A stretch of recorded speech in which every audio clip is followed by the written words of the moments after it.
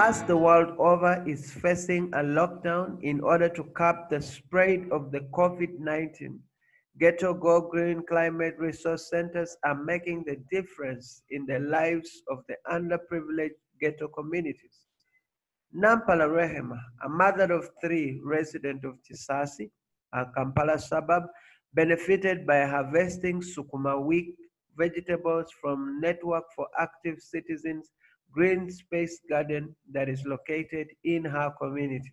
With support from SISU, the partnership of Network for Active Citizens and Dreamtown made this possible.